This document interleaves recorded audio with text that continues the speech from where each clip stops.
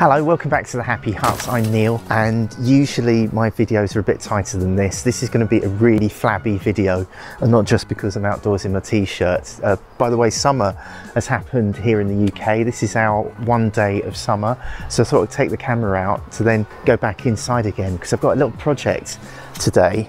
And usually I script out or I bullet point my videos, and for this one I'm not going to do that. I'm just going to let you follow along a little project I've got going in the hut today. It's this is how it's looking at the moment, but the project today is this.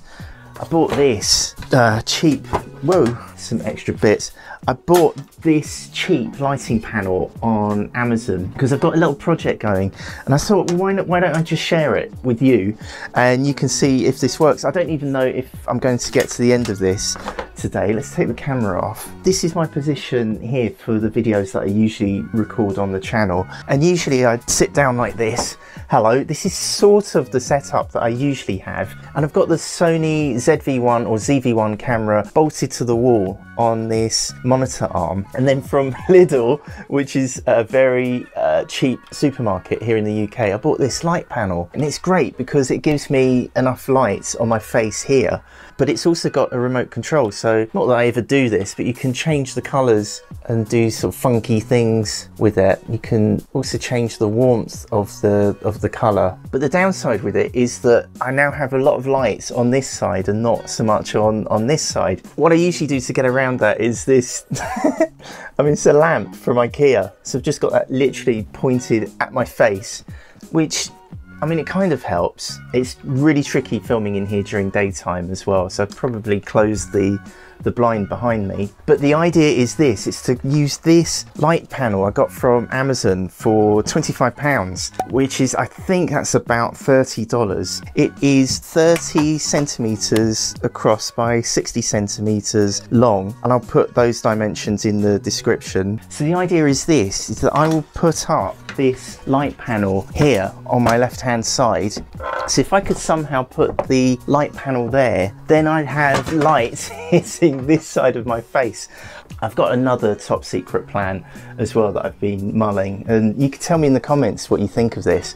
I'm getting a little bit fed up of sitting down to make the videos, and I'm wondering, what if I were to stand up? Would I feel better making these videos standing up? I mean, it's probably a big procrastination, big chunk of procrastination, assuming that I have to somehow position myself differently to make more videos, but it's something I really want to try out.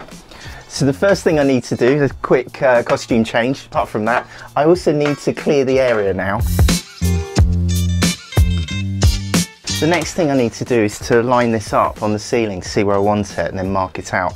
This is the frame that holds it. I think I'm supposed to screw this to the roof, and then this will clip on.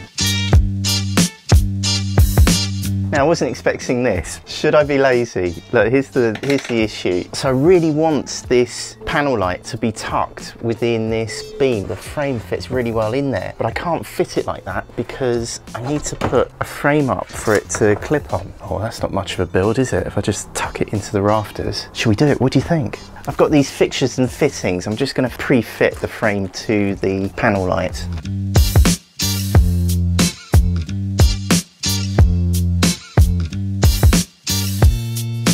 So now I've got this cross brace screwed in behind the frame, and then this transformer, what I'm going to do is just kind of clip it on the back, and then I think I'm going to have to drill a hole in the corner to run a cable in to power it.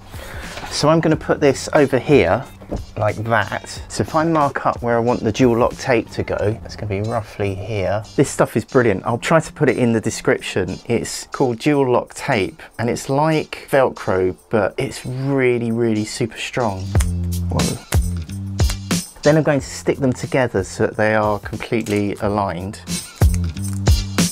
Then I'm going to stick one piece here and one piece there, and then I can take the backing tape off. So this is ready to stick to the wall. And now the moment of truth to see if this works. I'll stick this to the wall, and hopefully the backing dual lock tape will hold it in place.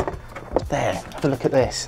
That is quite snug. It's better than it was before. I know that it's got less of a chance to fall on my head. So this is the tricky part. Can I pull it off without pulling off the backing tape? Whoa, it stuck. It stayed. Okay, that one stayed. because of the way these slats work, the sticky tape's got nothing to hold on to. God, this is just turning into one bodge after another. I think this is going to work though. What I need to do next is to drill a hole so that I can run a cable out. And it'll actually be this cable. I don't use this cable anymore. This was for a failed lighting project. I had LED strips around the chimney there. Wow, I feel like this is almost like fun for Louis building his electric camper van, isn't it? I haven't got the hair for it. Now I've just had an idea. I was going to drill a hole into, that's my drilling motion. I was going to drill a hole into the base of the lights and run the cable through. But if I can just get some metal cutters. Great, so I've got the metal cutters. All I need to do now is to cut the metal. Hey, have you noticed when Fun for Louis does this, he always takes his top off? You don't think that I should maybe What? I'm not sure this works. So what I'm going to try and do instead is to just use this hole here, and it'll inevitably fall on the floor. Basically, I'm going to use that hole to run the cable through. This is where the danger goes up a notch. I've got the ladder into the Happy Huts. Basically, I've got to now pull down the cable that I installed over there. I have pulled the cable through the hole that was there already, and it just about fits. I don't know if you can see the fabric is really just about filling that hole up. So I'm just going to connect this up and get a plug on it.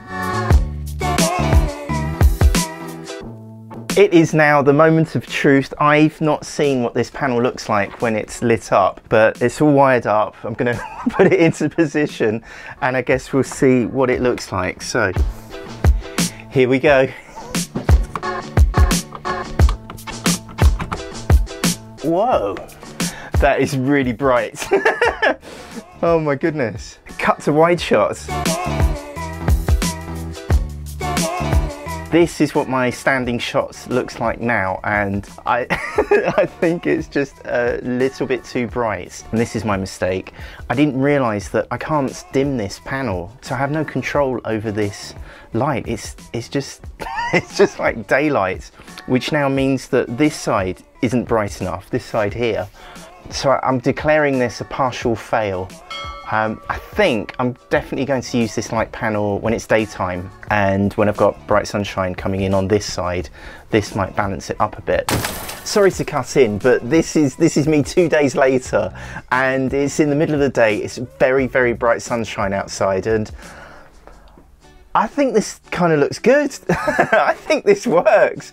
I think my super bright lighting panel balances the natural sunlight from the window quite well. And I'm sort of looking at myself in the monitor. It's okay, and I think I might actually declare this a partial success.